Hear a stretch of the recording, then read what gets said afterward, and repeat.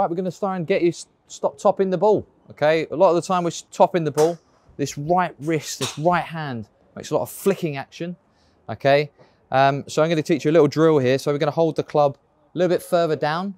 Okay, and the idea of that is that we can keep the hands in front. Okay, so to the left side to get the left hand doing a little bit more, so that the club can stay nicely ahead, which allows the club to continue down onto the ball, therefore taking the ball and the ground at the same time. So if you flick the wrists, okay, with this drill, you'll feel it hit the ribs.